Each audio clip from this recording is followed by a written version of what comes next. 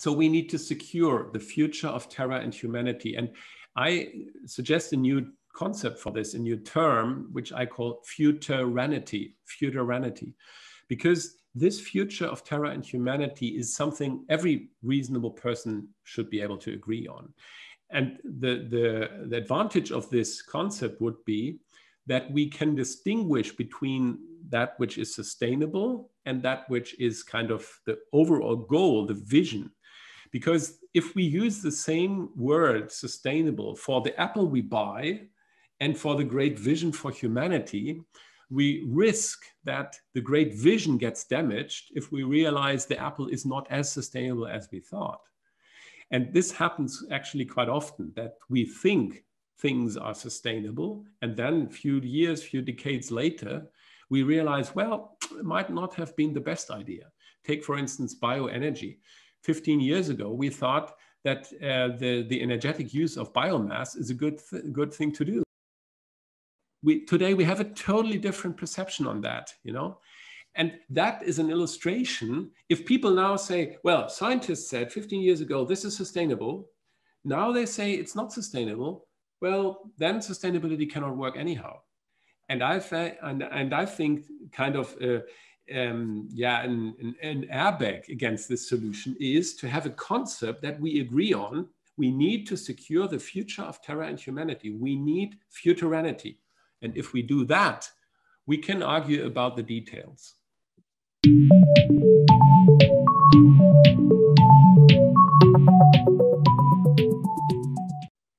Christian Berg is my guest on this episode of Inside Ideas, brought to you by 1.5 Media and Innovators magazine. Christian has extensive professional experience as a sustainability lecturer and keynote speaker for corporate sustainability. Among others, he worked as Chief Sustainability Architect at SAP and led the task for sustainable economic activity and growth within German Chancellor Merkel's Future Dialogue. His book, Sustainable Action, Overcoming the Barriers, was accepted as the new report to the Club of Rome. Therein, he gives a comprehensive account of barriers to sustainability and suggests actions, principles for sustainability which support actors in contributing to the realization of the Sustainable Development Goals. He holds degrees in physics, philosophy, theology, and engineering. I want to welcome Christian. Thanks for being on the show. Thanks a lot, Mark, for having me. It's a pleasure. It's so good to see you. And just to let our guests know, we're going to meet live for the first time, not digitally, at the European Hanse Museum in Lübeck. They're going to do a nice panel discussion with a couple of superstars in the food area about how we eat and food, and you're going to be the wonderful moderator and hopefully sparring partner to get some good topics and information out of each one of us. So we kind of had the fortunate ability to talk about that upcoming event as well, to get to know each other. But I've seen you from afar in many different areas and aspects, and you've been in the sustainability arena for quite some time and done some amazing things. And that's why I really wanted to have you on the podcast to kind of break down and talk about some things. So again, it's an honor, and I'm glad my listeners have the chance to also get to know you and hear about the wonderful things you do. Thanks, Mark. Very charming. Let's see. Yeah, I want to start out first and foremost, you know, in this time of pause and pandemic. I want to ask you, how have you weathered? How have you been? And are you doing okay? And with all your years of experience of doing sustainability, has it helped you weather the pandemic any better than you think other people? How have you been? That's a tough question. Well, I personally am doing fine. I mean, I've had some problems with my book because the English version appeared in winter time, just prior to the pandemic. The German version appeared in March. about a week before the lockdown in Germany. So that was quite unfortunate. I did have some media coverage, but not as much as I wanted. And this was kind of ironic because in the book, I have kind of the starting point that we're in a constant mode of crisis. So in the early 2000s, we had terrorism as a crisis, security issues. Then we had, after Al Gore's movie, Inconvenient Truth, we had some attention on climate. And then we had the subprime crisis and the state debt crisis. And then for climate shifted out of focus again. And so on, we are moving from crisis to crisis. And in the book, I argue, let's look at the root causes. What's actually the problem? And that's a kind of an irony. And I'm sure we will talk about that soon. But just to answer your question, I'm doing quite well. I'm very privileged in a northern German village close to Kiel. I work a lot from home. I had to cancel, and a lot of my talks were canceled. Some were done virtually. I encouraged the clients. And in one case, I could even make a bank, which is the most conservative industry in a way. I could convince them to do a private equity conference virtually, which was a success. So things are changing, and I'm definitely very privileged. I've personally had a good time. But on the other hand, it's really sad to see how we as humanity are doing and how we treat the planet. And I can only hope that this will be really an alarm clock for us, and that we all wake up and see we need to change something. I think the pandemic showed us so many things. That showed us how humanity can pivot on a dime to make a change and adapt and get some action. I also think it's a wonderful pause and a wake-up call for us to see the world in a different way, to see that the pandemic is a global citizen and it doesn't just affect us in India or Africa or China, that it's something very global. Recent media obviously is President Trump just got COVID and all sorts of drama around the craziness of that as well. I'm a big fan of the Club of Rome, and really started back in the 70s, shortly after the Limits to Growth book came out. My father and family got the book, and I read it fervently, and probably one of the first books I read for a long time, and I'm a big fan of it now, and the thought process. But I like the unique way that it started out as a report from the Club of Rome, paid for by the Volkswagen Foundation, Stiftung in Germany. And that for me in my climate area, my climate circles, it's kind of like the climate Bible for me, or the systems thinking Bible, to really give us some things that are going on in the world. It was written in 1972 though. And then in 2015, Volkswagen had Dieselgate, right? So I'm like, didn't they read their own book that they paid for, that it was originally, a report? What happened? What went wrong? And I'm like, why aren't we listening? Why aren't we, this information, we've been talking about it forever. Why aren't we doing something about it? And, that's I guess really the first question, and it's also something we're going to get into right afterwards in your book. It's about sustainable actions and doing things. Why is it that some of this knowledge has just been around? You talked about Al Gore's Inconvenient Truth and all these things, that we hear all this and then it just piddles out. We don't do anything. We don't take any action. We forget that we even read it or paid for it or wrote it. Yeah, all good questions, Mark.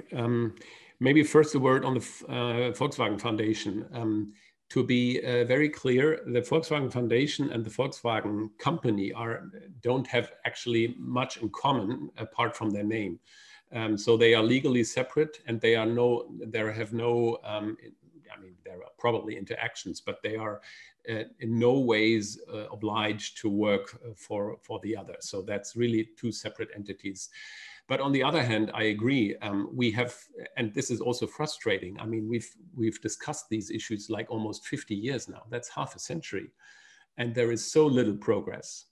And that is actually also one of the reasons why I thought I need to write a book about my own view. What can we do? On the other hand, the car industry, and I think this is also from me as a German, it's a very kind of painful experience. But from my view, from my point of view, the car industry showcases that politics needs to set the proper boundaries for industry.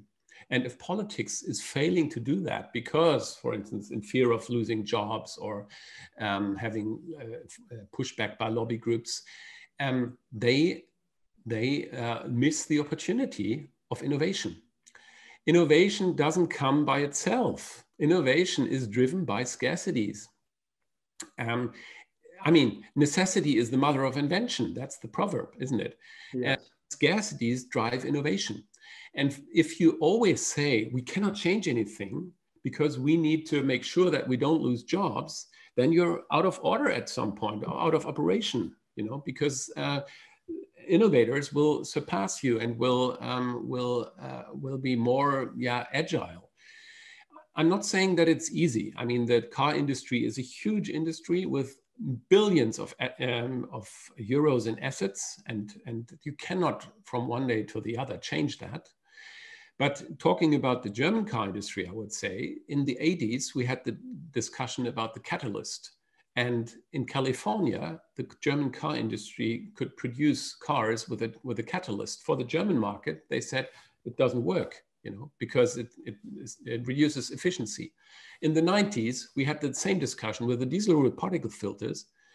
The engineer said, no, well, then efficiency will go down. The French showed the way. Peugeot did it. All of a sudden, we could as well. In the 2000s, discussion about electric vehicles, you know, and then again, discussion was, no, this will never work.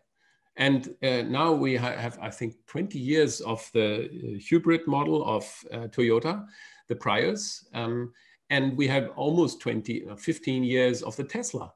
And all of a sudden, the German car industry moves itself as well. So again, don't want to bash here any person or any industry per se, but I'm saying that this is really a systemic issue. We need clear guidance from politics, anticipating the development tomorrow and setting the right framework for that in order to boost innovation. And that is something which I think the German car industry has not done very well. You do a lot with also kind of financials, future finance, or a little bit as well, or you've had some talks in the past. I by no means did I want to bring up Volkswagen to bash on them or even to go into them, because honestly, they were one of the first companies to come out with a plant-based fuel, fabulous, wonderful company, good auto manufacturer. I know those two companies, the foundation and the company, are separate, two different type of organizations, institutes, so to say, but they are tied together. And this is kind of a financial thing as well. You know, a lot of companies start a foundation or nonprofit to help charity, to do other things, but it's also, let's be honest, a lot of companies use it as a way to funnel money, as a way to, you know, if we do this, we pay less in taxes here. If we can do so much, things like that. And it's changed over the years. It's gotten better or worse. And I really don't even want to get into that. The more important thing is the book, because the book set the standard in some ways moving forward, especially with the systemic view, the systems thinking approach, because it was based on the World Model 3, which was a complex systems thinking dynamic model, the World Model 3 that ran numerous scenarios that told us where we would be in the future. And even the second book, Beyond the Limits to Growth, was called Beyond because we'd gone beyond the limits to growth. And the world model 3 evolved over transitions. And today we've got much better scenarios and models, but that even if there was that separation, they're different. Why aren't we seeing that not only is it a better business model, but why aren't we saying right there, we're always looking for the proof. We're always looking for the science, the math, the data of what's coming in the future and how can we be prepared. And it's been there for a while. We need to actually just apply it.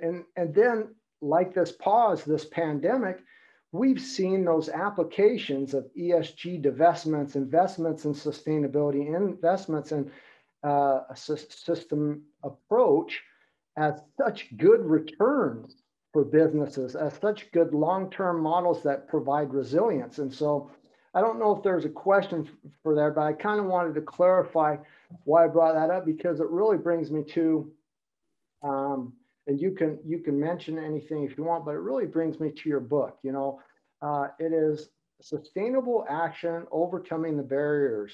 And it's a Club of the Rome authorized report, come out in German and English. And it was kind of a unique way how you went to that book. And I'd like you to tell us that story.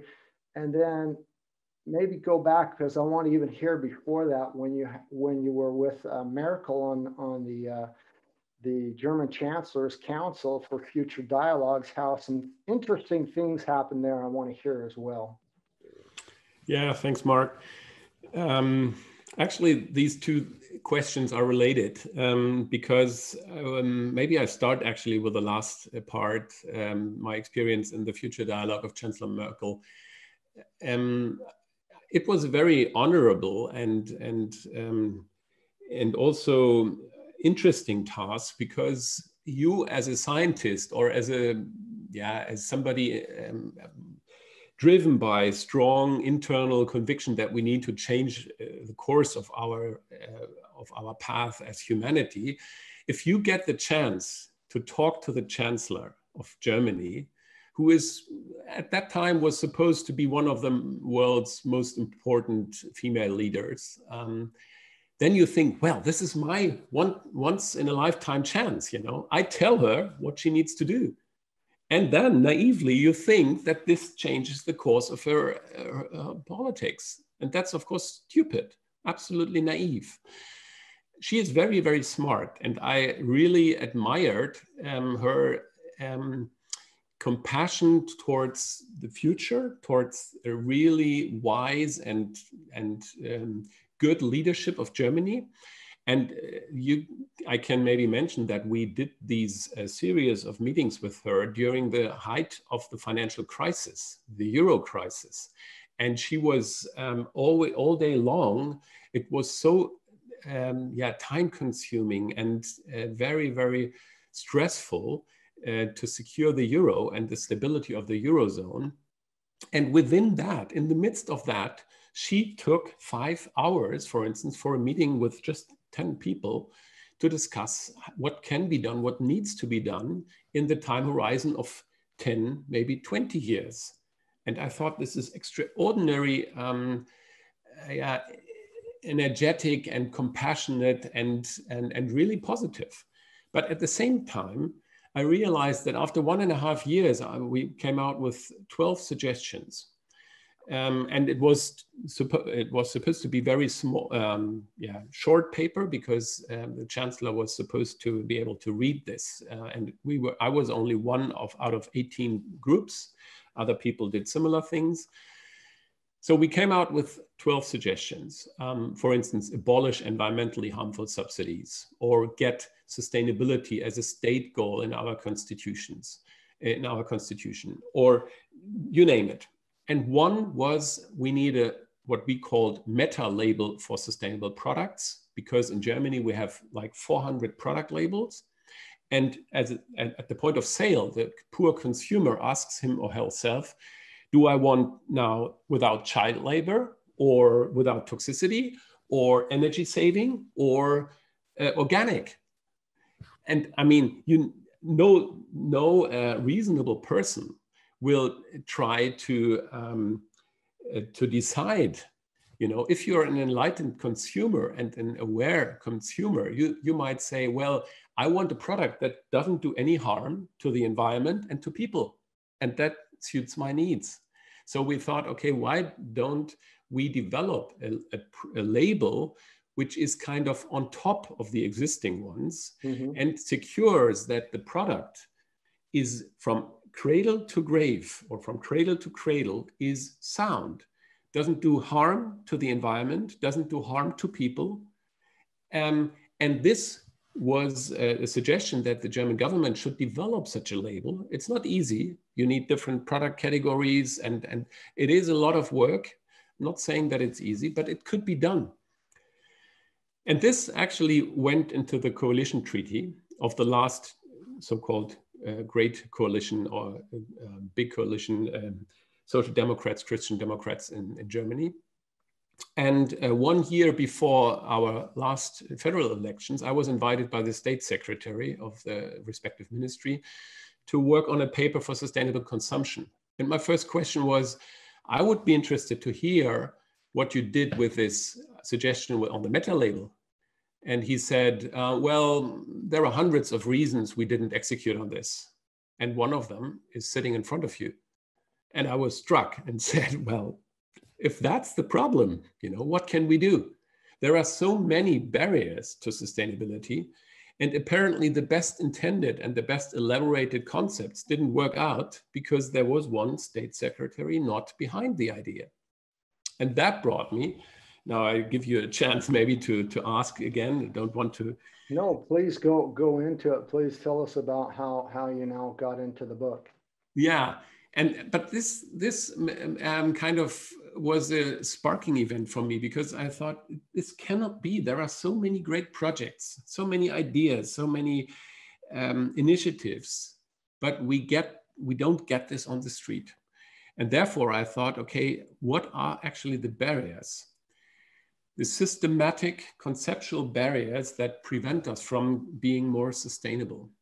And I found out actually that there are many different ones. It has to do with market issues, with externalities, market failure, basically. We have the tragedy of the commons, which is a great issue. We have a lack of governance. We have, especially in the global arena, we're lacking proper global governance for global issues, and global issues need to be dealt with in a global framework, and we're lacking that. I mean, we do have global institutions like the UN, you would have actually have to invent the UN if it were not there. But we all know that the UN has issues. You know, it is not as powerful as it needs to be. It has internal bureaucracy. Sometimes in the past there were problems of nepotism and others. So we do have global institutions, but not as powerful as needed to fight our global challenges. Then, of course, we can look into ourselves and see we have moral deficiencies. I mean, an inconvenient truth is much likely to be heard than a convenient lie. I mean, everybody wants to be convenient and wants to have convenience and wants to be amused. An inconvenient truth is not really cannot really be sold very well. We have system inertness. Even the sociologist Max Weber said 100 years ago, if you have a fully elaborated bureaucracy, there is hardly anything you can do to change course, because the routines, the processes are so rigid, for good and for bad. I mean, we establish bureaucracy because there is some need for it, you know, to structure processes, to do justice to everybody and so on. But at a certain point, it gets too rigid. And so our systems are so rigid that it's hard to change them. So there are many different barriers. And I could go on, but you wanted to chime in. No, I mean, I think it's fine. I'd like you to go on because it's so important. There are some things that I do want to unpack even more. So maybe it's kind of more behind the scenes because, um, especially for our listeners, and maybe you can give us that nice, unique insight. To be accepted and to be included as a report with the Club of Rome, in my opinion, is a great honor. A lot of the mentors, a lot of the people I talk about in my climate discussions. By the way, I'm in both Inconvenient Truth and the sequel to Inconvenient Truth on both of those movies because I was one of the first 50 people trained by Al Gore as a climate speaker back in his ranch in Carthage, Tennessee. And so when you see him giving the original presentation in his barn, I'm in the back on the right, and looked much different then, a lot fatter, a lot bigger person. But what I really wanted to unpack about the Club of Rome, about your book and the honor. So not only this is my newer version of the limits to growth, by the Club of Rome. I have the original tattered one on the shelf as well. Donella Meadows, Dennis Meadows, Jörg Randers, Steve Behrens. Then Gunther Pauli's book, The Blue Economy, 100 million jobs, 10 years, 100 innovation, things like that. Fabulous book as well, similar in comparison a little bit to Paul Hawkins' Drawdown book as well. And then there was another smaller book as well that I really like from the Club of Rome, and the quality, the standard, the update, the information, I think is, and I haven't gotten a book myself from them and haven't gotten that support, but I wanted to know what's the barriers of entry, what kind of things are they looking for, and boy, we're very honored to have you on our show to now get insight from an expert who's actually been chosen to that. You've promised me a signed copy of the English version when we meet each other live here in Lübeck. So yeah. Yeah.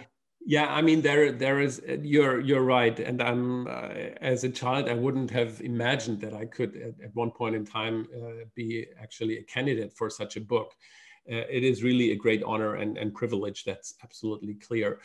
I mean, the Club of Rome has, from its beginning, it had always has always had three kind of basic principles. One is we need to have a comprehensive, a global view on the barriers. This view needs to be interdisciplinary and systemic. We cannot do with just one isolated perspective, and it has to be long-term. So it's a global, comprehensive, holistic, and long-term view on the challenges of humanity. That's the kind of the DNA, in a way, of the Club of Rome. And that, I would say, makes it so unique because it doesn't just focus on just, quote unquote, on the natural environments, on the ecosphere, on the human rights. It is really a comprehensive view. Which route are we following as humanity? And of course, there are, the process, I'm not sure if that's here what you're after, but the process is that you submit a manuscript. It has to be within a certain period, so it must not have been published yet. So it's still in the process of the making prior to the production process. And then it has certain, of course, academic, scientific criteria. That's kind of a no-brainer. It has to be scientifically sound, up to date, and so on. But it has also to be original, a contribution which is in line with this DNA of the Club of Rome, as I just outlined it. And it has to be a positive contribution to the dealing of our treatment of the problems and challenges. That's perfect. And that's exactly what I wanted to know. And also our listeners to kind of get away. I have a couple other questions as well. And so the book from Gunther Pauli, the Blue Economy, was some copies, I don't know, some editions were printed on rock paper. which, you know, is calcium carbonate and waterproof and so on. Do they have restrictions on books like that, that they're, you know, sustainably forestry type of books? Do they have, say, not only we're talking about sustainability, about the future, about kind of these resilient systems thinking, but now we're going to show some innovations, some things of how we can print it different? Or is that kind of all up to you or the blog? Or I honestly, I cannot tell you in general the rule. I personally made sure with my publisher, which is Routledge, that they have printed it on sustainable sources, FSC certified sources. But I cannot really tell you in general. well, that's good. I'm just interested in knowing, because I really think that the quality, the level, I mean, I haven't read all of their library of what they've kind of supported and how, but the majority that I have read is just amazing. I also have another connection, and you know about this as well, as I sit on the Club of Rome, the UN, the World Economic Forum, many other businesses and conservation and activist groups and organizations have come together, and they've done a group called the Planetary Emergency Group, and they have monthly, sometimes weekly updates and emails and letters. And we just published a paper. And so that's kind of my little connection, as well as a lot of other friends and mentors of people in the Club of Rome. And I just really like that they keep the world's international organizations' feet to the fire. They're a voice, a light, and pushing us into some actionable things and into directions to kind of open up that spectrum of where we need to be focusing, you know, making sense of what's going on. And so I really,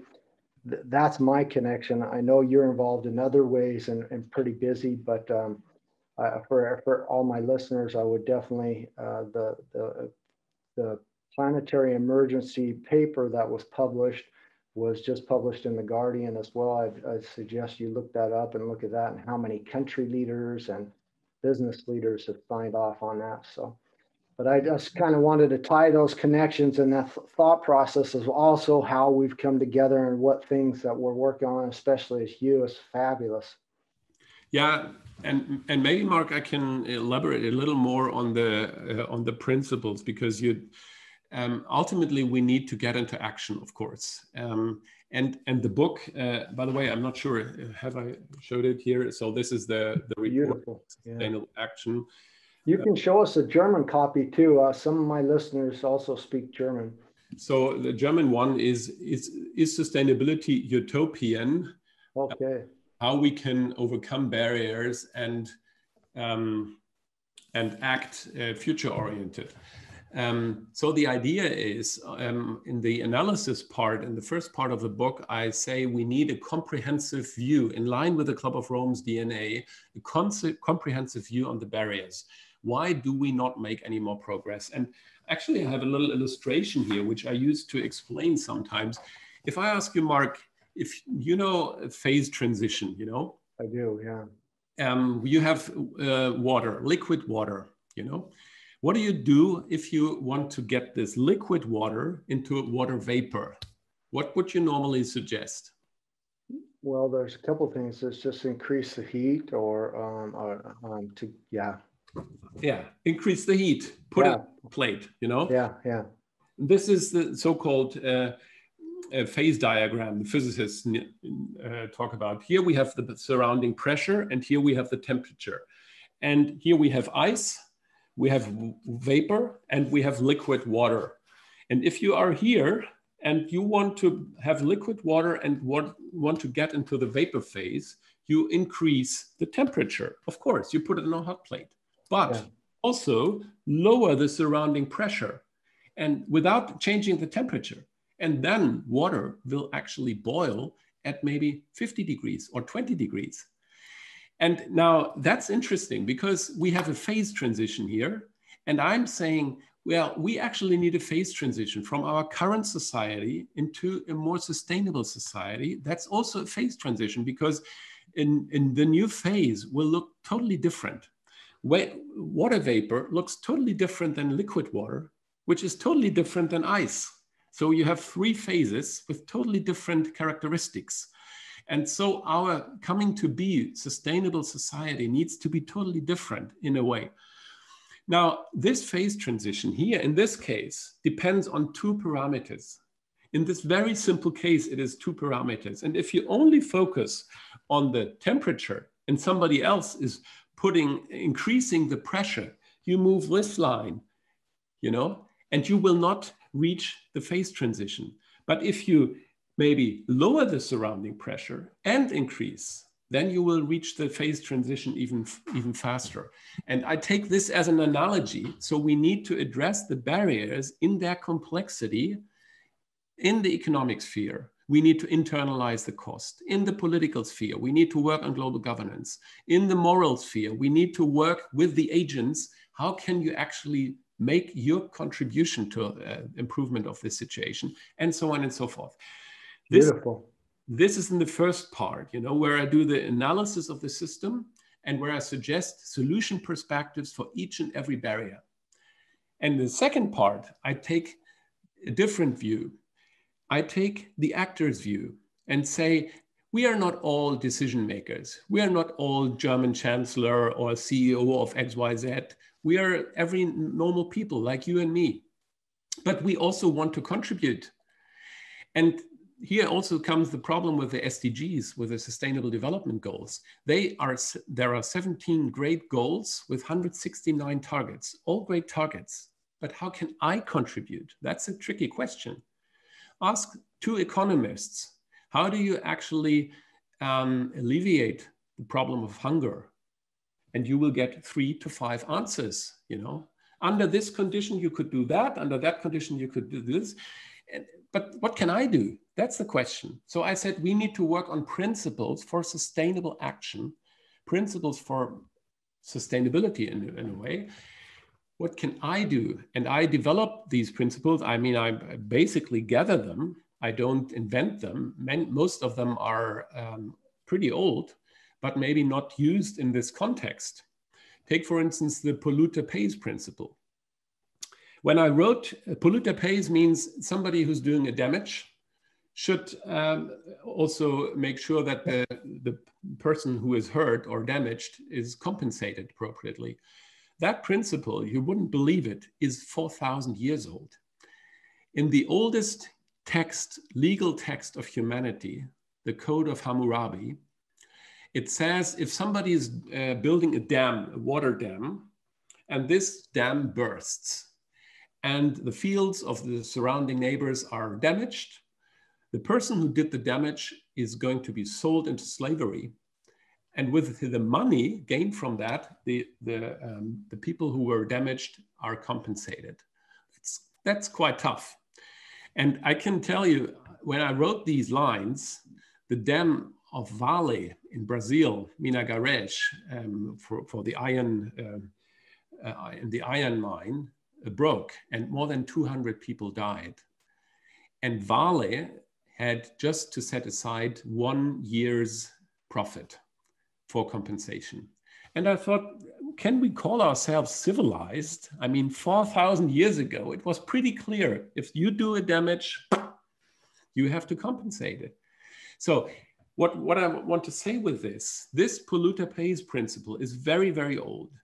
We as humanity have lots of great heritage here, but we need to apply this also and take it serious in our business today with regard to the environment and with regard to people, with regard to society. So this is one principle. And there are many others, like, for instance, celebrate frugality, celebrate simplicity. If I show you a black and white image, I don't have one here, but let's assume you have a nice photograph of I don't know, anything, a black and white. You will probably not blame the artist, the photographer, why she or he didn't choose a color image. I mean, that's a stupid question. You ask, what does the photographer want to say? Reduction is a means of concentration, of focusing.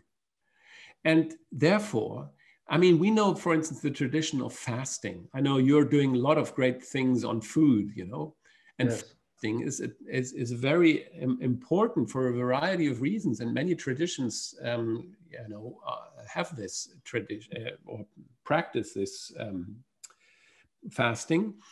And you reduce your consumption for a certain period of time because you want to focus, because you have other goals, and not because eating per se is negative or bad. No way, you know. So these principles need to be put into perspective. And as I argued in the previous part of the book, we need a multidimensional, multi-actor approach. Here, I would also say we need an approach that makes sure that everybody can do his or her contribution wherever he or she stands, and wherever the company stands, wherever an NGO or an association stands. I want to ask you a couple questions on kind of unpack, and maybe hopefully we won't get into any rabbit holes. Is part of this first principles thinking, or is it different?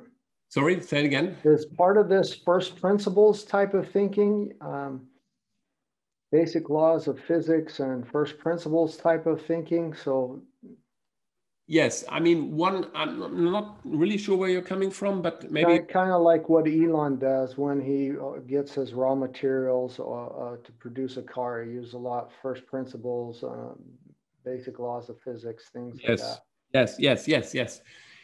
Yes, partly there is overlap. For instance, I talk about EROI, energy return on energy invested. The EROI for the fossil fuels, especially for coal and gas, has declined from 35 to 1 to 18 to 1 or 15 to 1 these days.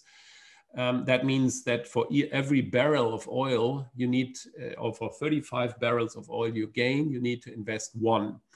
This ratio has declined these days to now maybe 15 to 1. So, and we as society need between 10 to 1 and 12 to 1. If you only have 1 to 1, you can basically pump the oil out of the ground and look at it, but you haven't done anything with it. If you want to carry the oil to the refinery, if you compensate the truck driver, if you compensate the health insurance, if you compensate the school, then you need, all of a sudden, you don't need 3 to 1, 4 to 1, you need 8 to 1. Yeah. And if you want to get the plastics out of the ocean, you need maybe an additional energy. So today, our society in the Western world needs maybe 10 to 1. Can you imagine? Yeah. Now, the oil has already declined to 15 to 1. So oil will come to an end anyway, sooner or later. But the problem, of course, with oil is that we cannot afford to burn it anymore because of the greenhouse gas footprint, you know. Footprint, yeah. The Goldman Sachs is saying that fossil fuels are stranded assets, and it's just a bad business model. It has been for a long time. Yep. It's just an imbalance, and there's a lot of imbalances like that as well in the food industry, where we're putting more energy, efforts, and time and waste and emissions into getting something that's giving us a very little return with extensive horrible effects for human health and environment in the long run. Another thing that you touched upon that I kind of wanted to go into is actually there's 2 other things that you mentioned that I want to go into. And one of those is basically this total environmental cost as percentage of EBITDA, or true cost, is not calculated in there. You know, there's no, you know, how much energy, how much water, how many finite resources are we using to get this result, and are we paying the fair trade? I mean, are the true cost of it. So a mango from Vietnam cannot in any way cost €1 in Germany. That's just not the true cost, right? Absolutely, I couldn't agree more. But that some of that is what you were unpacking and what you were discussing, and so I want to maybe see if you can go into that a little more. Yes, absolutely. Well, I've been actually with, as you mentioned in your introduction, I've been working in IT for a large German software company, actually the global leader in enterprise resource planning. SAP, yeah. And enterprise resource planning, ERP, is the kind of backbone of every business's IT. It does all the financial controlling, all the bookings and the process support, and modern IT. Without modern IT, hardly any business can be run. Maybe a bakery, but anything else is probably not possible. The problem is here, for ages, we have focused on the financial aspects. And we have, I would say, we have almost neglected the non-financials. And these days, we realize that the non-financials are getting much, much more important. In the 1970s, 20% of the company value were intangibles in a way, and 80% were physical and financial assets. Today, it's just the opposite. Physical and financial assets sum up to maybe 20% of the corporate value, of the company value. The rest is so-called intangibles. That is, of course, IP. That is the workforce. That is the plans for the future, what you have in your strategy. It's the networks you're in, and so on. So if that is the case, we need a new way of doing the balance. We need a new way of doing the accounting, because investors want to know, is this a good investment or not? And if you look into the annual report, you will not find sufficient data on that, And here sustainability comes in. We need to develop new forms, or to do accounting for new forms of capital. We cannot just stay with the financial capital or the physical assets. We need, of course, human capital. We need social capital. We need intellectual capital. But why not consider natural capital? Today, we assess corporations. Sometimes I say, of course, a bit extreme, but I say politicians judge or evaluate corporations in one dimension, that is jobs. Much less so taxes, because we have many tax avoidance strategies. And the investors count profitability, and revenue. And that's it. But nobody accounts for the loss in maybe the ecological losses, the losses in natural capital. And why is that? I mean, why don't we as a society value companies that actually do not lose natural capital, but build up natural capital? We appreciate that companies build up social capital or financial capital, but why should they not build up natural capital as well? And I'm very sure that this is a trend we will see in the future, that we have a much more comprehensive look at the performance of companies. I agree as well. And thanks. I mean, we could probably go down about 10 other rabbit holes as well, just on that aspect as well. There's a lot more companies evolving that are solely centered around planetary services now, carbon capturing and some form of geoengineering to pull carbon or greenhouse gases out of the air, or to do other ways to improve our soil health, and many, many other forms of geoengineering. What a lot of people don't understand is we've been running a big geoengineering experiment since the Industrial Revolution already, not only automotive and logistic and transportation, but also heavy industries and the types of things that we're putting in our atmosphere. And so if people are concerned or critical at geoengineering thoughts or things, we've been running that experiment at will, wildly for decades now. So the last part I wanted to unpack is kind of my passion. As you know, I'm a sustainable development goal advocate. I love the SDGs. I want us to reach them. The reason I love them is because I understand them. I like to talk about them and unpack them for people. And I love that you mentioned that in your book, you kind of touch upon that, and how can we realize and achieve, and also how, in your work and principles, how we can move in that direction.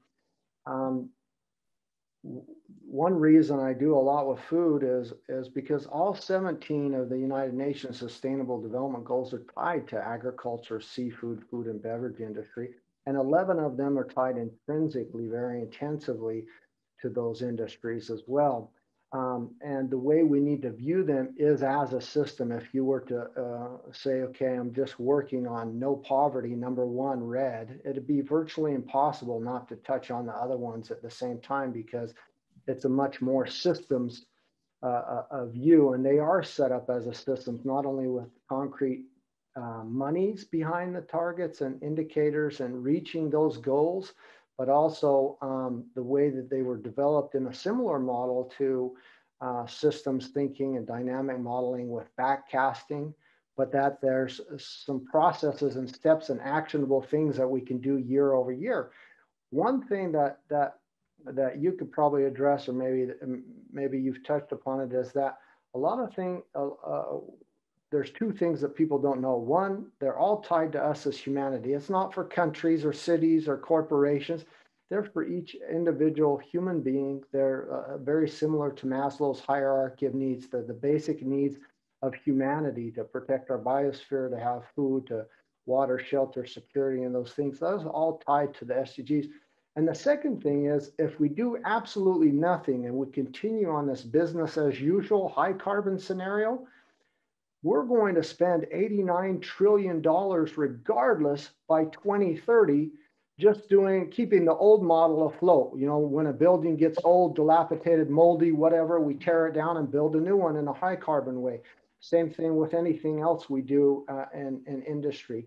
Whereas if we do it the sustainable development way, which is development is like a commercial or a residential development project, it's just done in a sustainable way. It's only, I think, 15 trillion dollars more to do it that sustainable way, and it has much long-term better effects. And so that's what I wanted to mention about your points of what you said on the SDGs. And I don't know if you could maybe enlighten us more on how you go into them, or what you're doing to realize them. Yeah, that's also a very good question. I mean, I'm absolutely a fan of the SDGs in a way. I think for the first time in human history, humanity has agreed on these goals, and every single one of them is good in itself. However, I think we're now at 1/3 the way from 2015 to 2030. And I think there are some really serious challenges around them. And one is that they don't answer, I think I touched on this before, that they don't answer the question what I can contribute.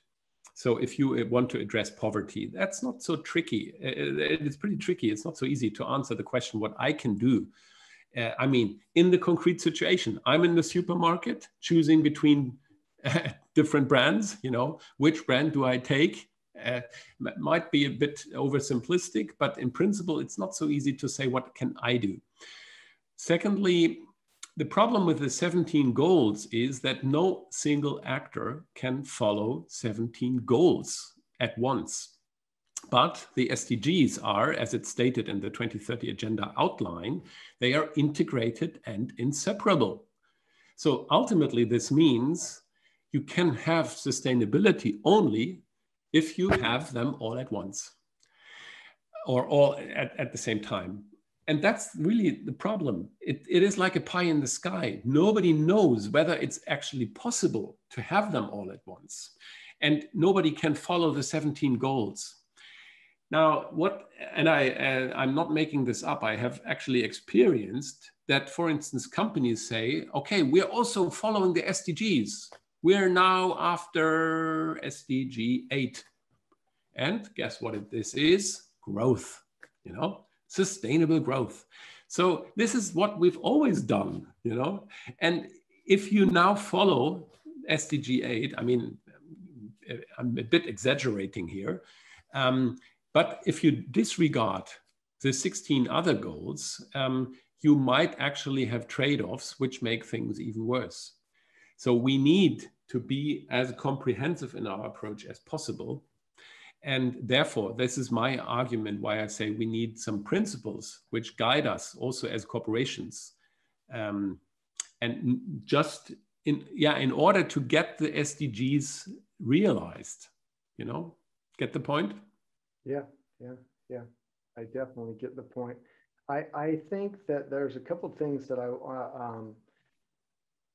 and this takes us more into the systems approach, or the view, or the direction that we want to go, correct? And I have a way that I discuss or explain the SDGs to people quite a bit. And one is to embrace complexity and realize that everything in our world is made up of very complex systems and of systems.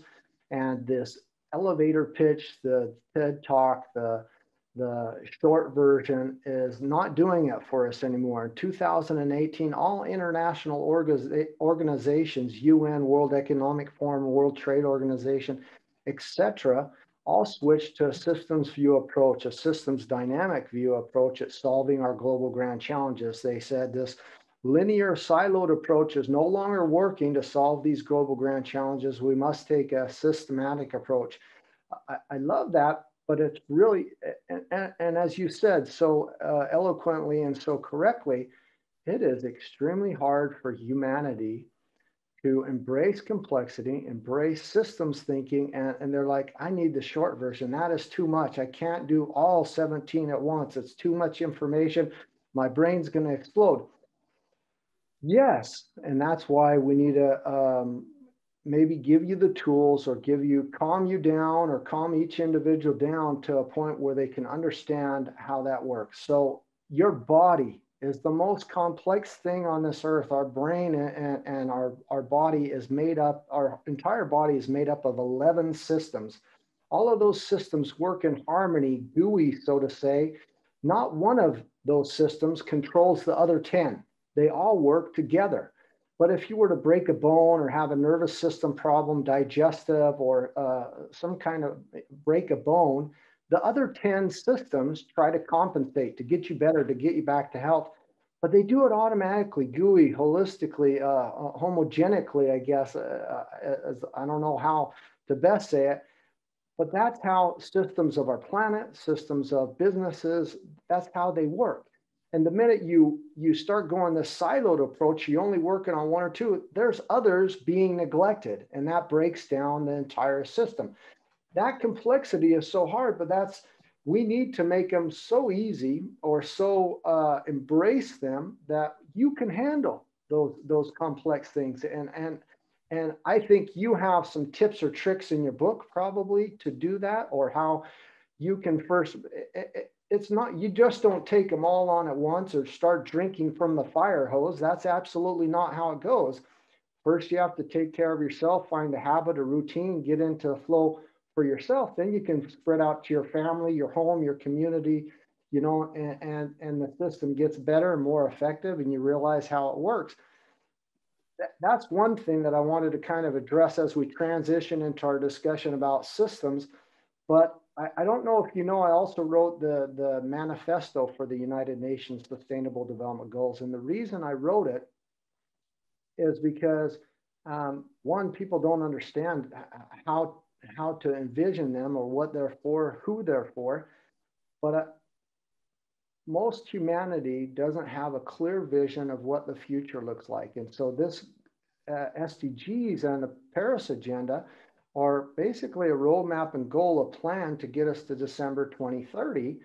And if we can give them a vision or a manifesto of what that would look and feel like by 2030, then we can also envision how we can engineer, create, act, architect, and design, and move towards that direction. But if we can't even envision it, if we don't have a movie or a TV program or a book or something that can kind of say, here it is, here's what it looks and feels like, this is how we're going to reach it.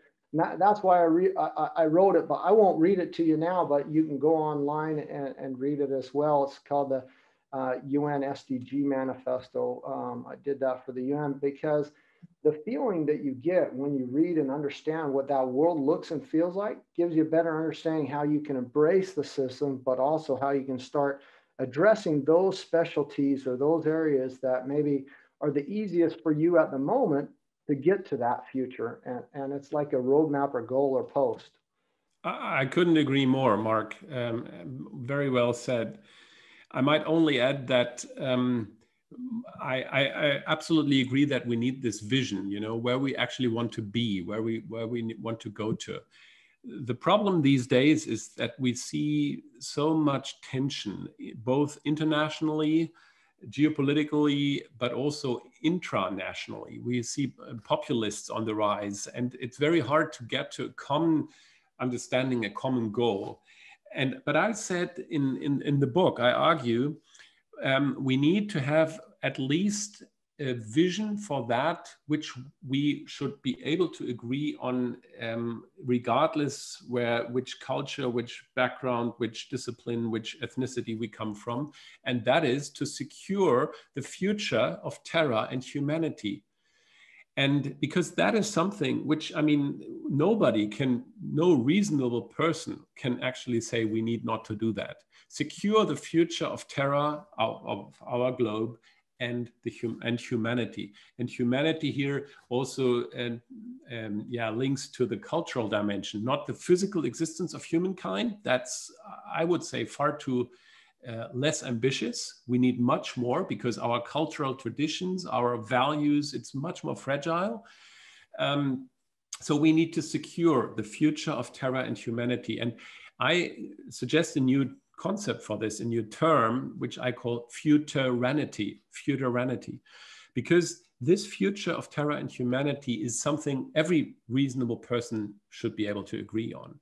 And the advantage of this concept would be that we can distinguish between that which is sustainable and that which is kind of the overall goal, the vision. Because if we use the same word, sustainable, for the apple we buy and for the great vision for humanity, we risk that the great vision gets damaged if we realize the apple is not as sustainable as we thought. And this happens actually quite often, that we think things are sustainable, and then a few years, few decades later, we realize, well, it might not have been the best idea. Take, for instance, bioenergy. 15 years ago, we thought that the energetic use of biomass is a good thing to do. It's a horrible thing. Today, we have a totally different perception on that, you know? And that is an illustration. If people now say, well, scientists said 15 years ago, this is sustainable. Now they say it's not sustainable. Well, then sustainability cannot work anyhow. And I think kind of an airbag against this solution is to have a concept that we agree on. We need to secure the future of Terra and humanity. We need futeranity. And if we do that, we can argue about the details. I love how you describe that. That's perfect. I don't want to, I mean, there's so many rabbit holes we could go into, and we're already starting to get deep, but there's another thing I'd like to caveat. We've been talking about sustainability ad nauseum for decades, and it's where we need to go. It's where we need to be. But sustainability isn't something that you reach or achieve. It's something that you'll always improve on. It's not an endpoint that somehow we've reached and now we're sustainable. It's a continual process, for one thing. But secondly, and this is maybe something different, it doesn't matter how sustainable you are, because we're beyond the limits to growth. And if tomorrow Hurricane Laura, Hurricane Maria, Hurricane Katrina, whatever it is, comes and hits you, it can wipe out sustainability, 100% infrastructure, 100% farming, agriculture, infrastructure within hours of such a natural disaster, huge climate catastrophe, crisis issue. And that's not built up the very next day. And in the case of Costa Rica, which had no sustainability or infrastructure, in my opinion, wiped out 100% of its infrastructure and about 90% of its agriculture. And I think we're in the third year now, and they're still not rebuilt. They're still not back where they need to be. And there's some other bad or good or okay examples of that. But this is kind of where I want to bring up resilience. If you have resilience, if you have a resilient infrastructure, that automatically has sustainability in it. Whereas sustainability tickles a little bit on resilience, but the other way around, it's there. And so really, yeah, we want sustainability, but more the next step, and this is one of the agencies that I'm working with the UN, or one of the projects, is called Resilience Frontiers. It's the goals from 2030 to 2050. What's that, the iteration thereafter? What's the roadmap, the goals, what are we working on? Because once we've had that sustainable development goals and that infrastructure build up by 2030, that's a nice springboard for us as humanity to get into some resilience, so that, you know, because we're going to continue to see pandemics and things, we need to get back into the safe operating spaces of our planetary boundaries, circular economy, but build in that resilience, so that once we have that, now we can start to go with the re-imperatives: regeneration, recycle, reuse, circular economy, you know, all the re-imperatives, so that we can, in the future, I hope we're not talking too much about sustainability. We're talking about, wow, this is a resilient, desirable future we're looking towards. It's really beautiful. It's green. We have what we need. It's a different way of living. And it's the sustainable development goals are definitely not add-ons to business as usual. So if anybody out there, my listeners, think that, just cast that out of your mind. That's a sure to fail. That's a bad plan. It's an actual new global operating system model to get us to an infrastructure and basics for humanity, set the bar higher at a global level, so that we can springboard off into something else. And so I don't know, I don't want to get down any more rabbit holes, but I think I've touched upon some things that you also address, or you have different ways of formulating that you've worked on for years, that I'd like to have you tell us about. Yeah. Again, I agree. I mean, where I would say we're in the transition, and you're saying we might not need the term sustainability in the future anymore. And I would say maybe that's correct. And the problem today is we need to make sure that each and every individual is empowered, and really, is empowered to do the right things wherever she or he stands. But on the other hand, there are big questions that politics needs to answer and the business needs to answer. And ultimately, in an ideal world, we have the institutions set up in a proper way that the individual actions are relieved and are relatively easy to do. These days, and this is the state which we need to really go for, because these days, individuals, sometimes if you're a really enlightened consumer and really kind of an activist, you sometimes think every apple I buy needs to make a good contribution to this planet. And that is such a huge burden on you that you can only fail. Because either you say, well, I do everything, and these stupid nuts around me don't do anything, that it's not fair. And then you get frustrated, or you get a cynic, or you get addicted to alcohol or whatever. That's not the solution. So ultimately, we need to have the institutions in the right way. That means the price needs to reflect the true costs. We discussed that before, you know. The cheaper things should be the more sustainable things, and not the other way around. The more convenient things should be more sustainable, and not the other way around. Today, sustainability is expensive and complex, you know, and maybe sometimes even unsexy.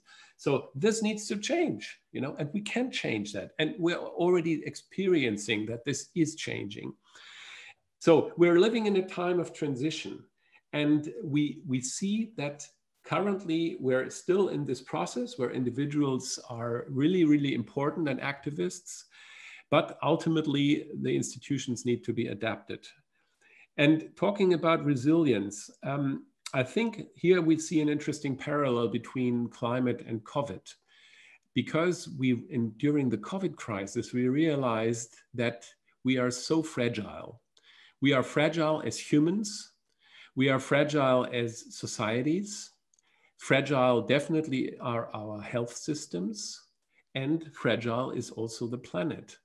And we see that we need to fight to kind of flatten the curve is the motto, not just for COVID. It's also the motto for the climate crisis or the biodiversity crisis or the nameless other crises we have. So we see our dependence on nature much more, and that we cannot argue with nature. You cannot argue with a virus. And that is a learning, I think, we can really, and we should make during this pandemics, and apply this also to sustainability thinking. And maybe if you allow one more word on Corona and sustainability, I was really struck by the fact that we see such a great solidarity these days. I mean, especially we care for our elderly people, for our sick people, but there is I call it an asymmetric relation with regard to our planetary emergency, because people who are born today, they have the best chance to be still alive in 2100. And that is the kind of magic year the climate experts always use as a reference point. By the year 2100, we will see X, Y, Z. And if we continue on our current path, for instance, with regard to climate, we will get to at least 3 degrees increase in temperature by 2100. So we're not talking about any doomsday scenario, which is maybe in infinite time in the future. It is that today's newborn babies will experience that. So it's a question of our solidarity. We must not just be solidarity or practice solidarity with the older people, but also with the younger ones. You feel like you are a global citizen, and how would you feel about the removal of all borders, walls, divisions, and limitations of humanity? Or what are your thoughts or understandings or feelings about this? Honestly, I don't think that the borders per se are the biggest problems. When you asked me this question, it immediately came to my mind, we have the biggest borders and walls within ourselves. And that is maybe the most difficult ones to overcome.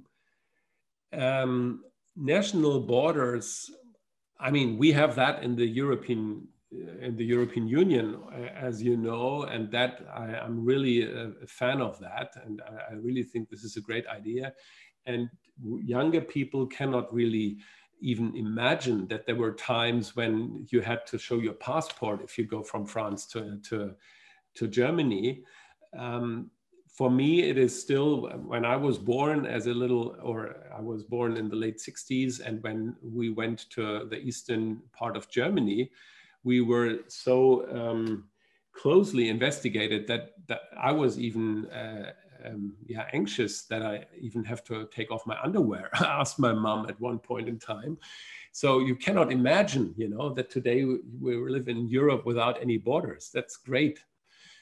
But these outside external political borders are, of course, only one element of the many, many different borders we have built.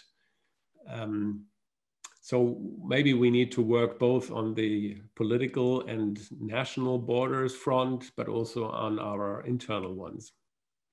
That's interesting because, water, air, species, birds, animals, the pandemic, they're all in some respects global citizens. They're not making one mention about politics. They're not making one mention about borders or divisions.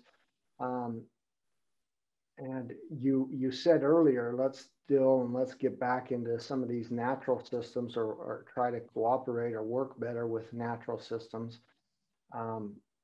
but yet in us as for us as humanity, even though we have some pretty good things with the EU and going on, we're still in this, even not in a pandemic, in this lockdown type of state, this permission that, you know, and it ties closely to the climate, because it wasn't just the Syrian refugees that were climate refugees and moving across the world, but now there's talk of upwards in the billions of climate refugees in the future that we're going to be seeing moving around our world. So whether we talk about it or deal with it now, do you think it's going to maybe come in the future, or do we have some ideas or thoughts, or what your opinions are on where we should go, what we should do, or your feelings on it a little bit more?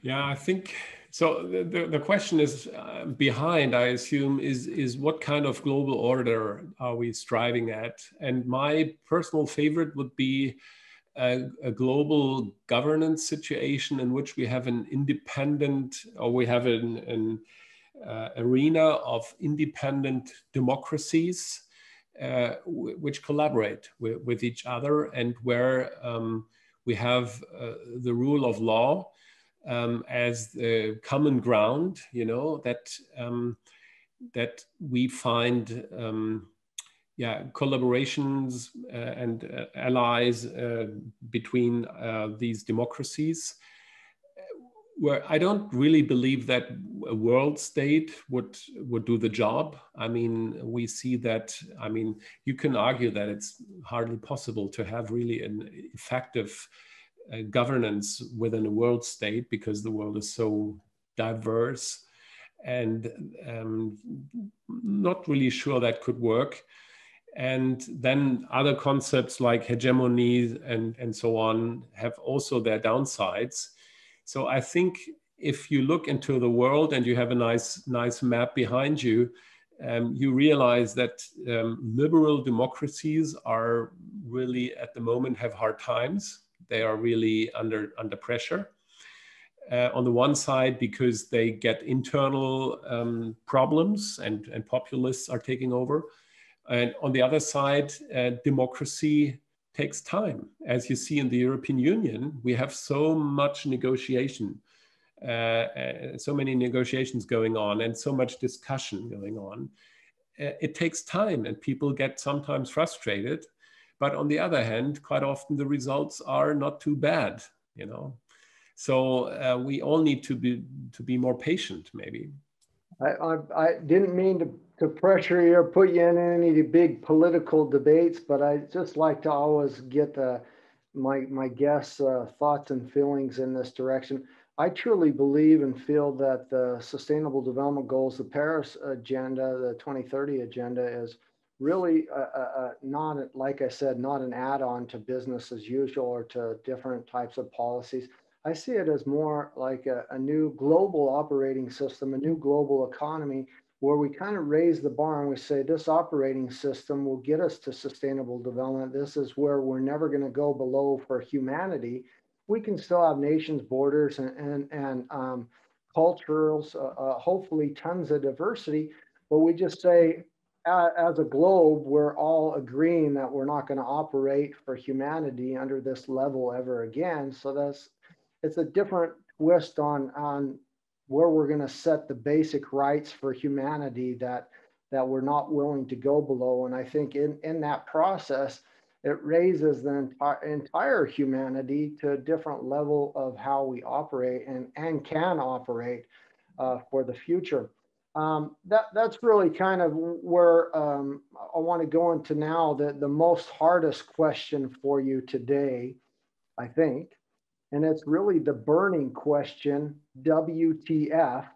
And no, it's not the swear word. It's really for you. You know, what's your view? What's the future? Yeah, what's the future? You mean like my vision or a prediction? Both. It can be both. You can give us both. I mean, I don't I don't expect you to tell us what the politicians or the countries or whatever, someone else, but what's the future for you? What's your hope, your plan? What direction are you going on? Yeah. And it could even be you say, I'm a firm believer of the new Green Deal for the EU, and that's the plan I'm following. That's my future. Every answer is different. Yeah, maybe to start with the European Green Deal, I think that's maybe a good starter. I think that is extremely, really an extraordinary program.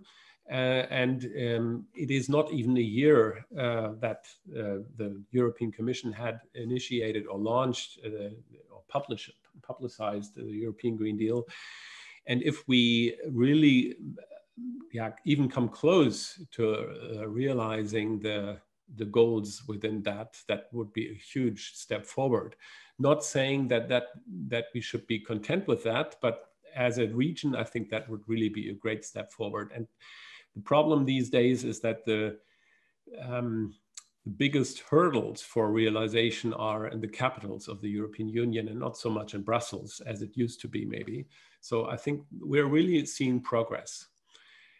Regarding the future, that's really tricky because, of course, you can try to predict the future or you can try to shape it. And I'm more, towards the later, you know. I think we need to realize that life is so beautiful and so wonderful, and nature is really a miracle. And we need to realize that there is still so much we need to protect and to preserve and to celebrate and to appreciate, that it is worth all our effort to try whatever we can to maintain this as long as possible. And whether it will be enough or not, others should join, others should judge. Maybe our grandchildren will have to. But this is something which I think is definitely worth investing. Thank you. I have 3 last questions for you, but they're really more for my listeners. They're sustainable takeaways that they can use in their lives and their businesses to move forward. The first one is, if there was one message that you could depart to our listeners that was a sustainable takeaway that had the power to change their life, what would it be? It's basically your message. I think every step counts.